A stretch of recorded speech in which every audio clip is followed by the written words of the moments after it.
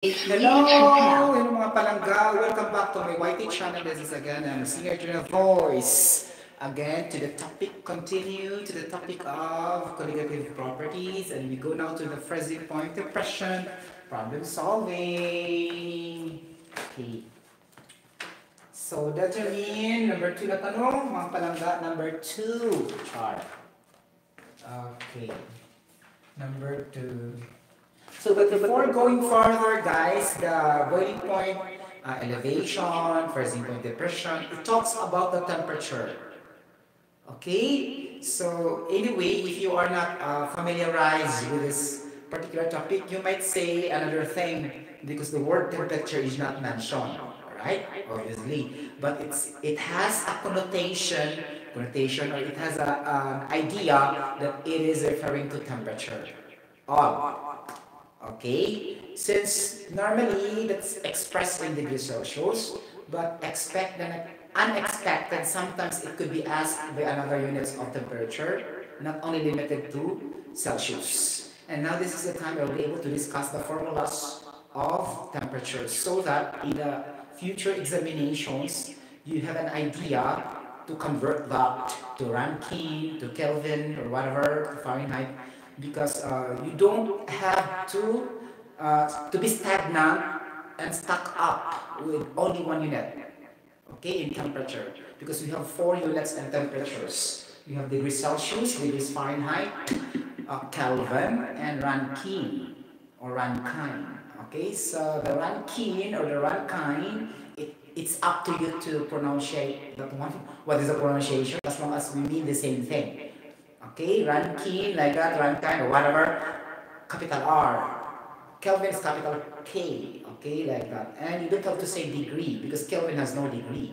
Only the temperature of Celsius and Fahrenheit has degree, okay, before the unit, something like that. Okay, so first we need to teach you the first formula of temperature in terms of Celsius.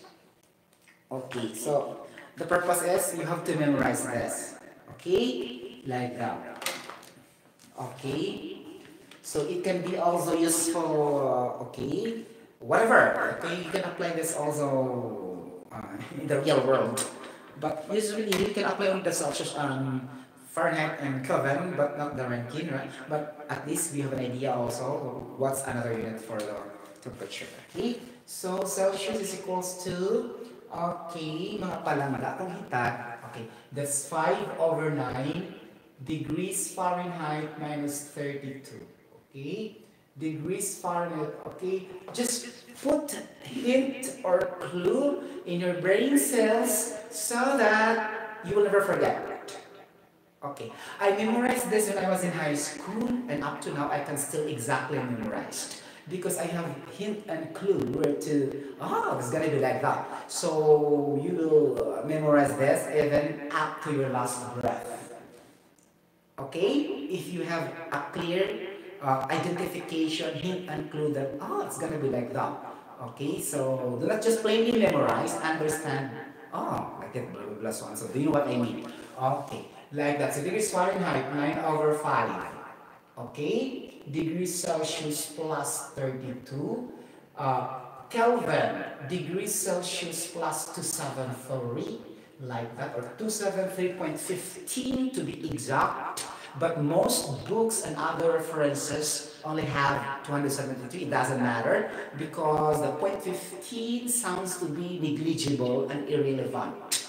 But to be precise, just carry that out in a way that's only 2 figure, 0.1 and 5, right? So 273.5, like that. Okay, Rankine is equals to 1.8 times the value of Kelvin. So these are the 4 Celsius that will be used over and over again in temperature conversions. Okay, I emphasize this because our topic is colligative properties, and this, properties are referring to the temperatures, the boiling point elevation, okay, and the freezing point depression. Okay, now problem number 2. I have to erase now. Okay, write that in your blank sheet of paper and then start to memorize. Okay, like that. As much as you could in your first year college or high school, whatever. Okay, so determine the freezing point. Okay, number 2, determine the freezing point. Okay, but before going further, guys, what is the freezing point of water? It's gonna be like this, okay? 0 degrees Celsius, 32.2 degrees Fahrenheit, and 298 Kelvin. So that's 3. And I need also to memorize that ranking. Then I have the calculator here. First time, so that I can add one memorization of the freezing point of water. Because when I was in high school, I memorized the freezing point of water only 3 units. But now, on the spot, I have to add 1. So ranking. So 1.8 times 273, right? Okay, Kelvin man siya. So 0 plus 273.15, right? Get the point? So 273.15 times 1.8. Wow, first time memorization. So we have 491.67 ranking, the freezing point of water. Okay, so we have now 4. Okay, 0 degrees Celsius. Okay, 32.2 degrees Fahrenheit. Okay, that's very clear mga palangga. 273.15 Kelvin. Okay, and 491.67 ranking. These 4 are the standard units or values of freezing point of water. This is very basic and the most common, that's why we need to memorize. Okay, I'm not forcing you to memorize, but if you are chemical engineering, BS chemistry students, or any related science course, then you have to. Because you have rigid subjects in chemistry, right?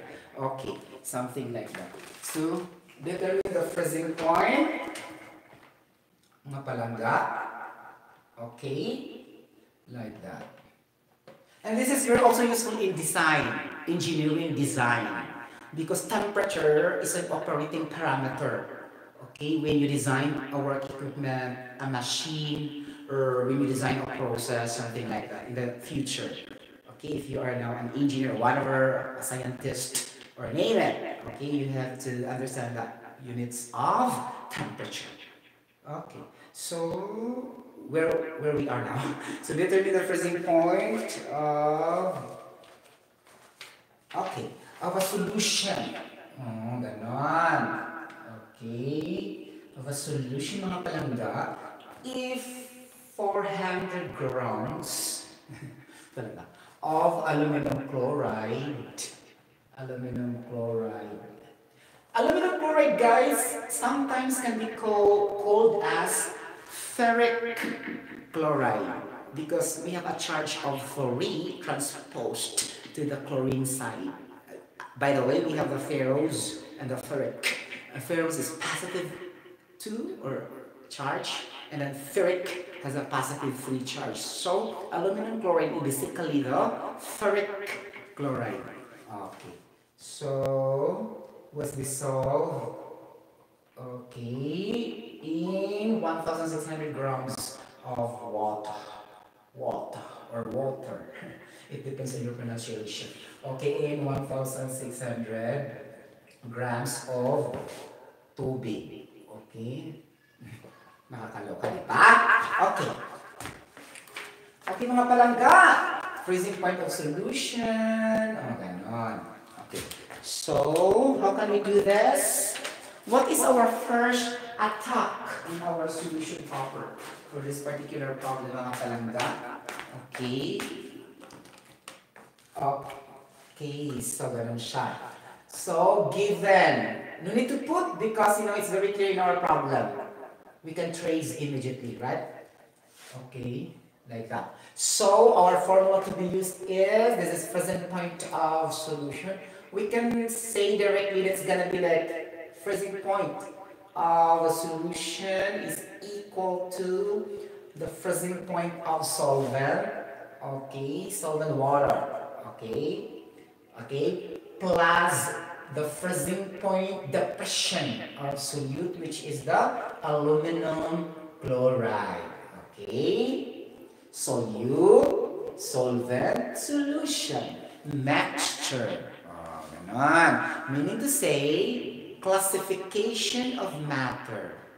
Okay, meaning a mixture and a pure substance. Okay, and this is heterogeneous mixture. Why? Because water is liquid, aluminum chloride is solid. There are two phases involved in our chemical reaction. Any questions so far? Oh, wala. Okay. Okay. Now, we need the freezing point depression of aluminum chloride, which we are trying to compute. Right? And we have the freezing point of water, as I told you over and over again. We have the 32.2 degrees Fahrenheit, 0 degrees Celsius, 491.67, the latest I memorized.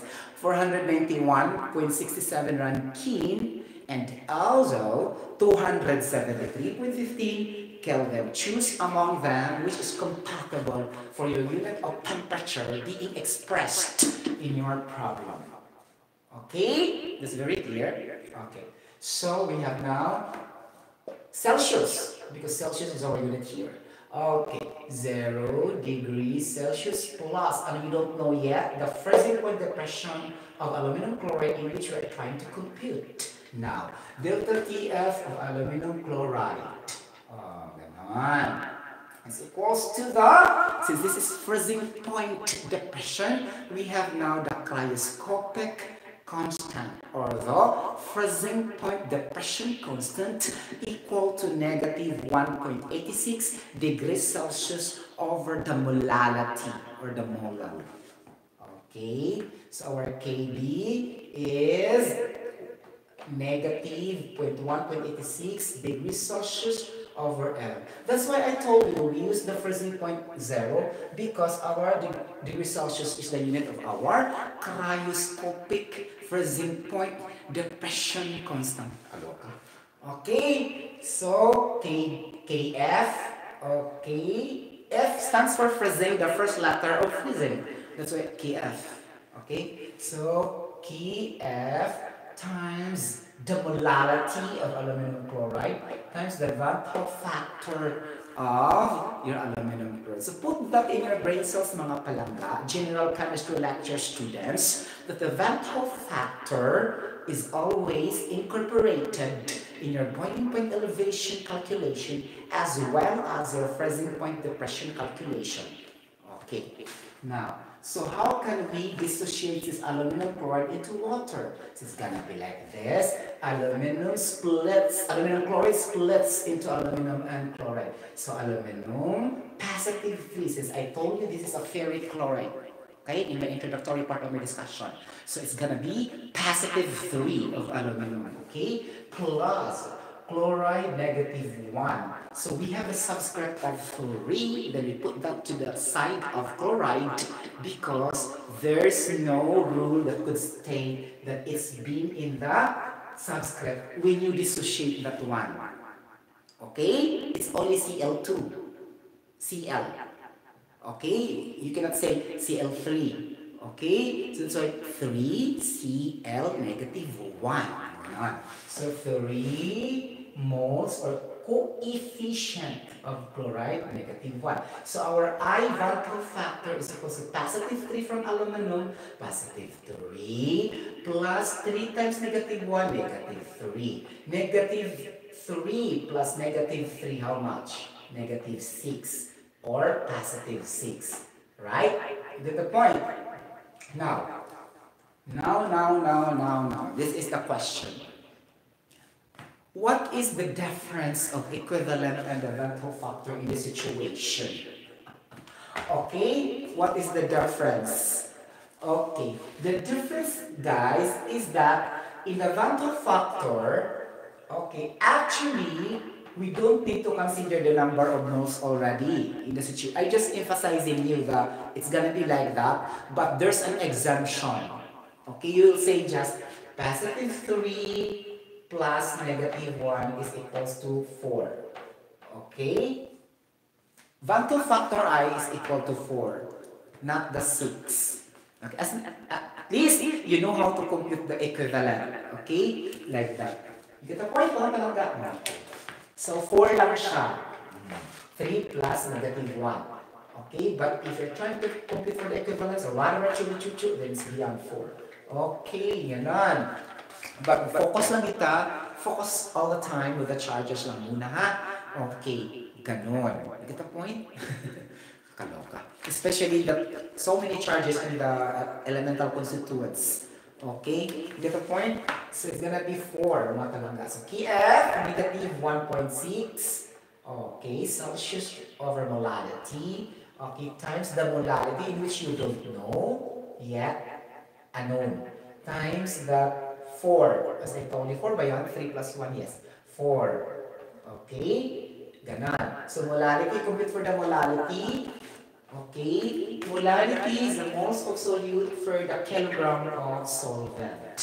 So the mole of aluminum chloride, mga palangga, is equal to, ganon, is equals to, we have the 400 grams of aluminum chloride. So 400 grams of aluminum chloride, mga palangga. Okay, the molecular weight of aluminum, nakakaloka. Okay, since I know the atomic weight of chlorine is 35.45 grams per mole, but I forgot the aluminum. I need to look at the periodic table. Aluminum, nasaan ka ngayon? Okay. 26.98. Oh, 26.98 plus 35.45 times 3. This is your molecular weight, grams mole. Ganon. Aluminum chloride. Okay? Cancels the gram. And then you have the molality. Molality is moles per kilogram. Then put the kilogram in the denominator. Okay. Kilogram of water, how much? 1,600 grams is equal to how many kilograms? Move 3 zeros in the left. 1, 2, 3. 1.6 kilogram of water. Okay, ganon. So it's gonna be ganon na siya. So mole per kilogram of water. And this is now your molality. Calculator, please.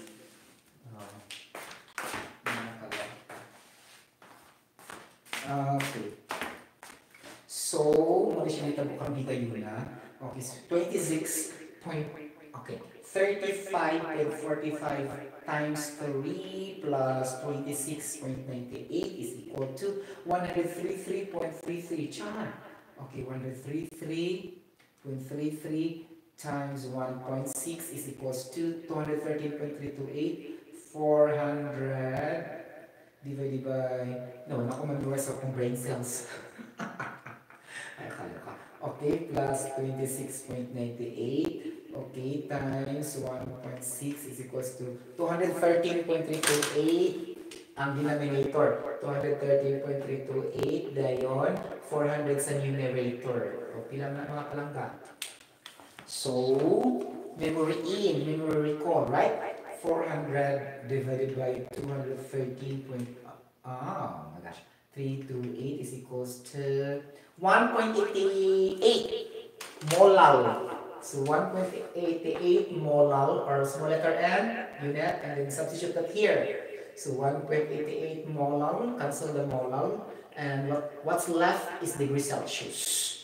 Okay, your freezing point depression of your solute will now be equal to, nakakaloka, okay, it's gonna be negative, right? This is a negative sign. Okay, so 1.88 times 4 times 1.86 is equals to 13.9872 negative. Negative 13.9872 Celsius. Right? 72 Celsius. Now substitute this value to your first equation here.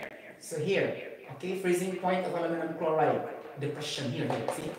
In the first. Now, negative 13.9872. So it will become now 0 degrees Celsius plus negative 13.9872. Math, it will become negative.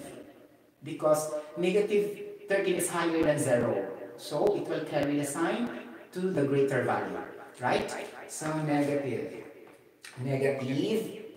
13.9872 mga palangga degrees Celsius. And this is your answer.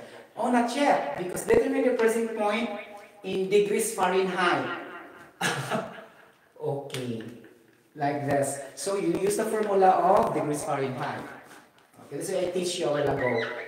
Okay, the formula of Fahrenheit. Okay, this is a negative value for Celsius, and I'm pretty sure that the value will be positive already if you compute for the degrees Fahrenheit. Let's check. Okay, degrees Celsius. So degrees Fahrenheit is equals to 9 over 5. Okay, degrees Celsius times degrees Celsius plus 32. And then 9 over 5 times negative 13.98 degrees Celsius plus 32. Obviously, your answer will be positive. I think so. Yes. Okay. Okay, 9 divided by 5, mga palangga. But I think 1.8 based on the memorization. Okay, 9 divided by 5. Yes, perfect. 1.8 times 13.98. Okay, so ganun siya. Minus 32 is equals to 6.836. Positive siya, degrees Fahrenheit. 6836 degrees Fahrenheit. 6836 degrees Fahrenheit. Allah. Okay? See? Okay, I will teach you. The ice freezing point is how much? 32.2 degrees Fahrenheit, right? Equals to 0 degrees Celsius. Now you obtain negative 13.987, meaning to say it decreases your freezing point to 6.836 degrees Fahrenheit, because the theory states if you add a non-volatile solute, your freezing point of your solution will decrease, and it matches the answer here. Okay, it's valid based on the theory and concept we discussed a while ago. Any questions so far? Or nothing? So if you like this video, you can comment, you can like and share, and you can subscribe my YouTube channel if you haven't subscribed yet. And then you can click the notification bell for some news updates of I Am a Singer. Eternal Voice. Goodbye. Bye bye everybody. God bless. See you later.